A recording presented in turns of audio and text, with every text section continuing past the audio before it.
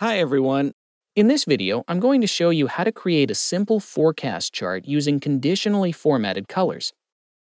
We want to show the trend of the last period. In standard graphs, you can configure this view so that there's a red arrow at the end of the line if we are in a recession, and green if there is a rise. Okay, prepare the data. The whole secret is that we create a table using 3 series using the data, positive and negative labels. We would have to leave the last cell in the data row empty. Why? We don't want to show this point on the chart. How do we do that? Use the not applicable function if we want to hide the given data points for charts. Enter the function in cell H8. Let's see the positive and negative series. The first 4 months are not necessary because we want to display the differences between the last 2 months. To hide the unnecessary lines, we will enter the not applicable function into the range from cell C9 to cell F10.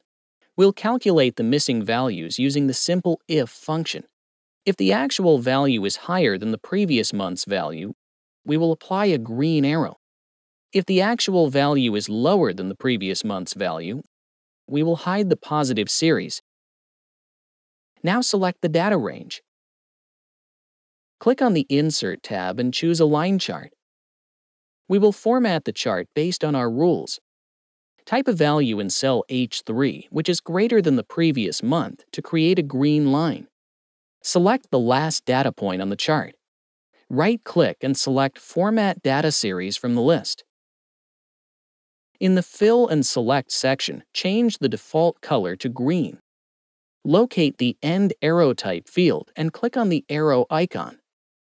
Now change the value in cell H3 and enter a value that is smaller than the previous month's data. Select the last data point on the chart. In the Fill and Select section, change the default color to red. Locate the End Arrow Type field and click on the arrow icon.